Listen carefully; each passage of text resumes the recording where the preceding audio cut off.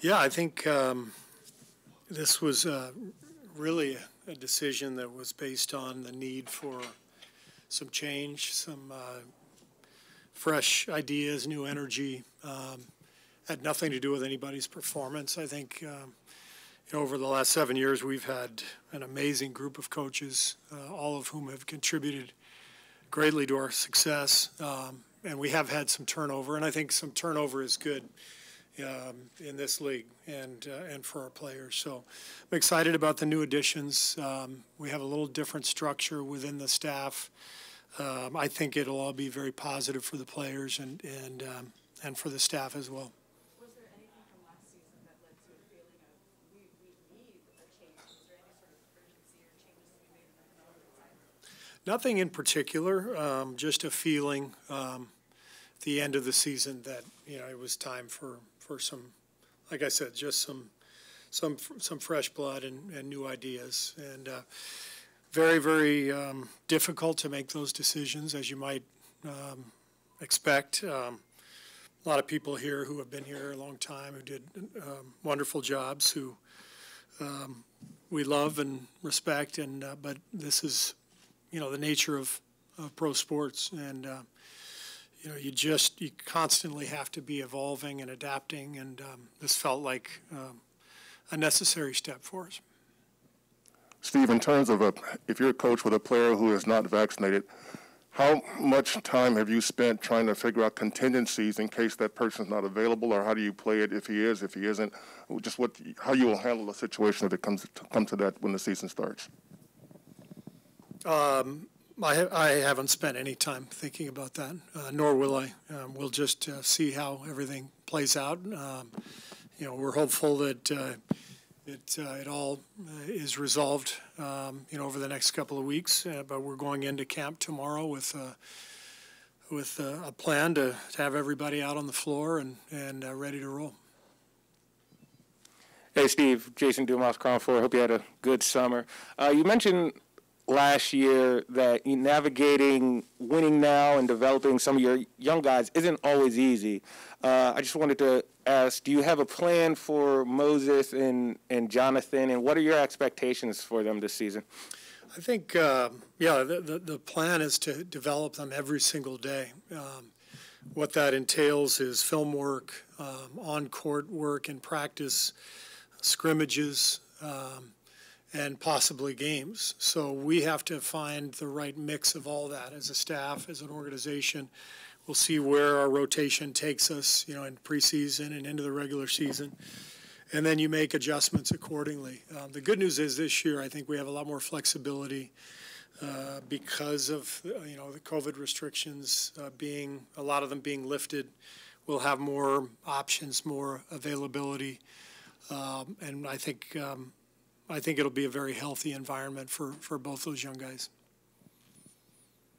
Hi, Coach. Rusty Simmons from the Chronicle. I know it's the first day here, but how are you guys approaching that starting two-guard spot until you get Clay back in the mix? We're not, going to figure anything out over the next few days. It'll be the next few weeks, and obviously by opening night we'll have a decision. But we've got a lot of really good candidates. You know who they are, so I won't go down the list, but we're very comfortable that we'll find the right combination of players. Hey, Coach. Colin Ward-Henninger, CBSSports.com. From the end of the 2019 season, obviously, having one of the worst records in the league, COVID hits. Now you're back playing with no fans. You're competing for a playoff spot. Now you have a chance to get back to championship contention. I'm just curious, not only as a coach and on the basketball side, but as a human, as a man in this world, how has your perspective changed over the last couple of years? Well, I think the perspective I have is, number one, how lucky we are to do what we do, how lucky we are when we have our health and the health of those around us, family and friends, and how lucky we are to play basketball for a living in front of an incredible group of fans that provides the energy and joy that we thrive on. So those things, a lot of those things have been taken away in the last couple of years, and absolutely brings a a fresh perspective and maybe a necessary one, given everything that's happened in the world and in our country the last couple of years.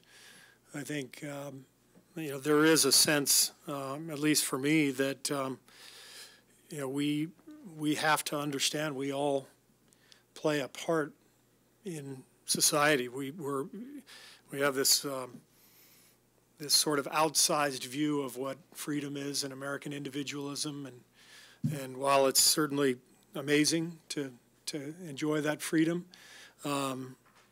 we also have to function as a society, as a community. That includes our team, our own little community as a team. It includes our communities, our surrounding areas, our entire country, and it feels to me like we've lost some perspective on that, and I hope we can get some of that back and start to function as one again.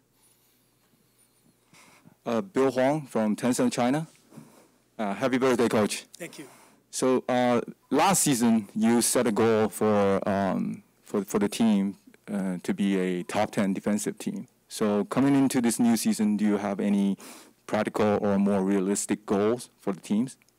Well, we were very pleased to finish with the 5th-ranked defense in the league last year. It was a major accomplishment for us. A lot of guys deserve a lot of credit for that, starting with Draymond. I think he's obviously, the leader of our defensive unit. Andrew Wiggins, who had a fantastic season. Steph, who was way better defensively than anybody is willing to give him credit for. And we can go down the list. We had a lot of guys, Loon, guys who really are good defenders. So, the idea is if you're going to be a championship contender, you got to be balanced. And last year we were 21st in offensive rating.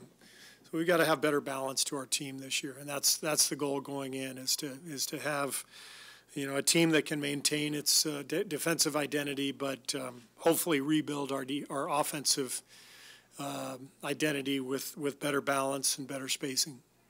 Steve, Bob mentioned Iguodala in here, maybe already kind of acting as a mentor for the young guys. Have you been around him since he's been in? And do you need to see him play in preseason? Does Andre Iguodala need to show you what he has left, or do you know at this point? Well, I watched him in Miami the last couple of years, and he was really effective. And as you know, with Andre, it goes so far beyond, points and scoring. It's and even what you see defensively. It's about the leadership, the mentoring, the being in the right spot at the right time. And given the goal of what we're trying to do with the development of young players and winning games, I can't think of a better player to have on our team who can help us do both. So could not be more excited that Andre's back. Kind of a two-part question a little bit, but considering you have two guys that are going to enter the season injured, some rookies, how needed do you think that 15th spot will be to potentially have a guy who could maybe, play in the rotation? And then what do you think of the competitors you'll have for that 15th spot, some of the new veterans? Yeah, I think, there's a reason we've invited people to come in. I'm excited about Langston and Avery. I'm excited about Gary Payton, being under contract. We have to use training camp to see what we have and to see how the pieces fit together in this year's puzzle. And whether we use that spot or not, we'll see. But it's the whole point of camp, is to really get a feel for our team and then put our heads together over the next few weeks and figure that out. Bob told us that there's no specific date for Clay's return, might be December, January, but Clay has to be the one who says, I'm ready now. How much will his voice matter with his readiness? Because it seems like Clay's the type of guy who wanted to play yesterday. Yeah, Clay is going to tell us he's ready quickly, but Rick has to tell us he's ready too. So it's a combination of things, but there is a history with Achilles injuries that our group has studied carefully. We have very recent experience with it with DeMarcus. I know Clay has been in touch with Kevin Durant and they've talked about Kevin's return and healing process. So we need to give Clay some time. He's in great shape. He's going to take part in a lot of training camp coming up. No contact yet, but a lot of the other activities, and he's really excited about where he is. So we'll just see where it all goes. But I know I can't wait for that night. And Bob already told me it has to be a home game, so I've got that figured out. We will not be starting Clay out on the road somewhere. Steve, saying on the injury front, with what you've seen from James over the summer, how close, and I know Bob already said there's no timeline necessarily, but how close do you feel like he is from getting back on the floor and being closer to game action? Yeah, we don't have a timeline. He's doing great with his rehab. We're going to be very careful. Obviously, he's a young player, incredibly talented, and we have a great training staff that is going to be cautious and really walk him through every step of the rehab process. So we'll just see how it goes, but very comfortable with the development process that we have in place. Our development staff is really doing a great job already employing a lot of the structure of our development that's going to happen, in between games, and all of our young players will be getting a healthy amount of playing time,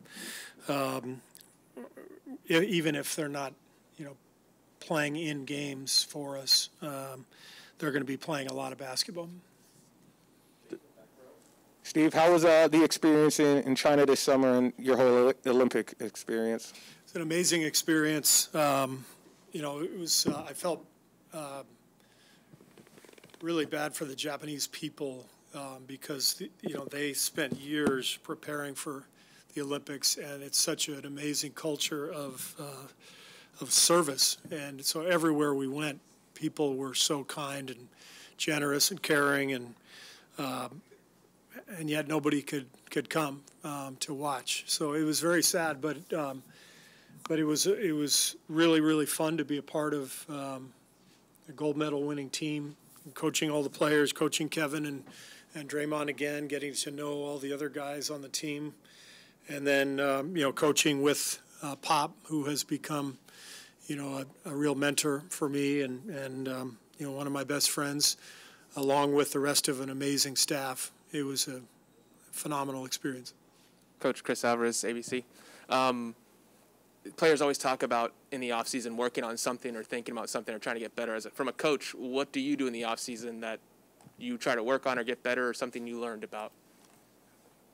I think we're all constantly evolving, and I tend to pick up little things from books and podcasts, and it's amazing how much you can learn from stuff that has nothing to do with basketball but everything to do with human beings. And I find myself in the summer highlighting a lot of passages, writing them down, keeping them in a file, because I know that they will come in handy during the year, coaching individual guys, coaching the team, just trying